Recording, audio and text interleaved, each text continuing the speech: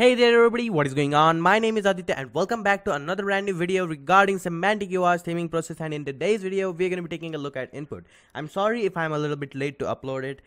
Because of some reasons I did not upload. I'm working on another series about WebAssembly, so stay tuned for that. I've been learning it for like a month since I have spoken about it, like from 7th of March I guess. So anyways, let's just jump right into the input options. So I have opened up input.variables, which obviously comes from the semantic source themes default, and I have tried to record this video earlier, and because of some reason I'm recording it again. But anyways, that's not the point of this video. Let's just go ahead and jump right into it one by one. The variables that are present inside of the default folder present in under the themes, under which there is elements folder under which there's input.variables, not input.overrides. It's just input.variables. So from the input.variables we're going to be taking a look at certain elements over here. So then first of all, right over here it is the input font, the which kind of font which you want to go ahead and put it in the that little sneaky input box. By the way, I have changed my index.html in order to go ahead and add a little input field right over here. Even though we are going to be changing a lot of parts of this website, and we're going to be trying to make it like an actual landing web page. I'm sorry if I'm going a little bit too fast over there. So then there's the vertical padding. Vertical padding allows us to basically, the padding on the up and down sides, and horizontal padding allows us to do padding on the left and right sides. Yeah. So you can go ahead and set those inside of our global site.variables. No, you cannot set that over there. I opened it because of this one part right over here, the focused part. When most of the times the thing is, you are not interested in changing those couple of colors. You are mostly interested in changing the site variables. When you click on the input, you do not want this kind of blue bar. Instead you want, let's just say, some kind of I don't know, maybe like a green bar like this. So let me just go ahead and get to the colors.co. I did not save the color palette, by the way. I'm sorry for that. Not gonna be doing that same thing again this time. Or maybe I'm just gonna be like exploring the most popular one, because that seems like a viable option for me. We're going to be creating an entire website off of this little color palette, so I guess it's important for me to go ahead and be sure that whatever I'm doing is right. Or have I saved it? Have I saved it? Have I saved it? Come on. Wow, shitty website. Where do I see? Have I saved it or not? Okay, I have not saved it. So anyways, this is the color scheme that we are going to be using for the rest of the scores. So let's just go ahead and save it very first. Palette label, I don't know, save. Okay, so now that I have got that out of the way, let's just say I want the primary color to be, this one to be surrounding the, that little area over there for the focused border from. So I can go ahead and open up the site.variables of my global scheme, and I can go ahead and set the input focus, so that it will not be colliding with the actual input things that you're going to be providing right over there, which I don't care about at all. So I'm gonna be like, oops, I guess I just copied and pasted this color. So I'm gonna be copying and pasting this color over here now. So now that we have got that out of the way, let's just take a look at one more thing before building our CSS. There's this one thing called as border radius, and in some of the cases you might just be interested in changing the border radius of this input field.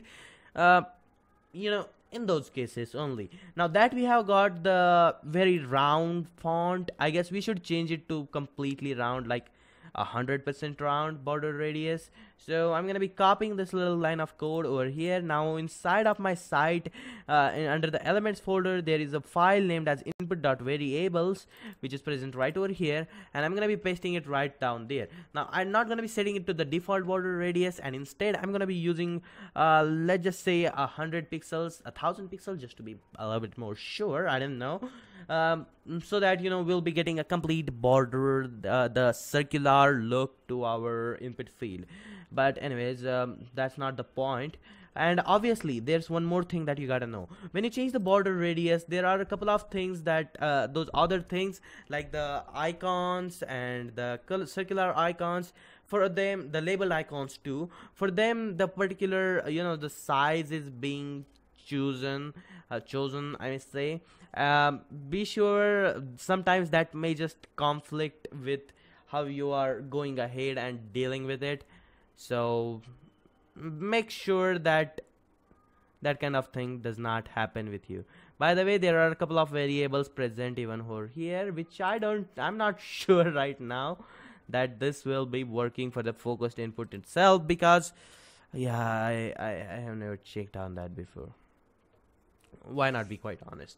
So focus border color and focus background are set to something like this. How about we go ahead and change it right over here. Now focus border color, I'm gonna be setting that to the exact same color that we have used right over here. I'm not sure if that is the color that I had used, or am I doing some kind of mistake over here? I'm not sure if that is the color. Yep, that is the color. Oops, I'm sorry. So focus background, now you can set the focus background to anything that you want. Now let's just say there's not even any proper color. I don't want to change the background anyways, so that's that. And then we can go ahead and set the error background and error border. We can set that to something like this pink color right over there. I guess that is it. Okay, I'm not prepared for this video at all. I'm like just oops, I'm sorry for that. Gulp build -css, and let's just go ahead and get that out of the way. Now there are a couple of things. Inverted colors, obviously you can invert the colors inside of the Semantic UI. In case you did not know, you might not have seen my entire series. The self promotion is right over here, ladies and gentlemen. You can go ahead and check that out, by the way. And be sure to click on the ad, because I'll be getting a little bit of ad revenue, and currently my ads are shit. I was somehow earning $20 now, and because of some kind of ad calypse, that thing that is happening with YouTube, I'm earning like $15 now. So it's not that much of a difference, but still it's quite shit when you see yourself growing a bit too big, but then like getting to shit. So now you can see, as soon as I click, the border is set to that particular color, and border's radius is set to 1000 pixels. Let's just go ahead and inspect that thing right now. Oh god. So you can see it right over here. There are a couple of things, and border radius is actually set to 1000 pixels, which we have set right over here and not set in the side dot variables, obviously. There's one more thing. There's another border radius thing present right over here, which you should not try to set, and don't try it. Just don't.